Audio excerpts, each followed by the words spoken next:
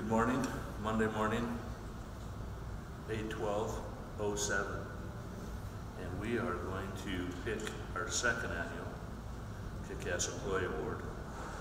And I'm very excited about that because I can see there's a bunch in here. And it's about you, the employee, which actually I'm an employee too, remember? No, I can't tell the top, right in the middle. Whoa, all right. Gabe Bathen out of York. Gabe, congratulations. The good stuff. Gabe has been with the cooperative coming up 4 years this April.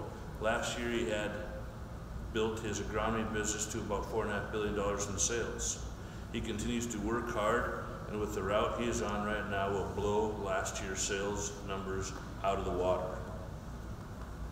He has bought into the standards, values, and leadership that we expect and uphold at Aurora Cooperative.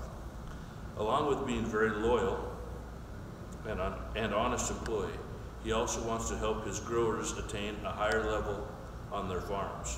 1 year ago, in January, Gabe's wife was diagnosed with breast cancer and most recently finished the last of her surgeries. Even though he has had a lot on his plate this past year, he still maintained all that was expected of him at work. He is very grateful for the support he received from many of the Aurora Cooperative. I nominate Gabe Bathen because of his loyalty, leadership, passion here at work, but also his caring, supportive nature for his wife and kids at home. Wow. Gabe, congratulations.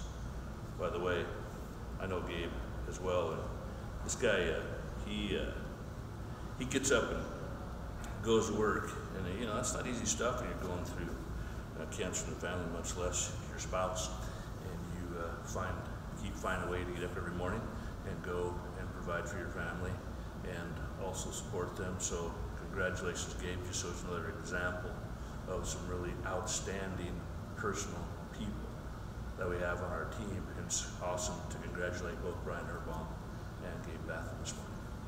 Thank you.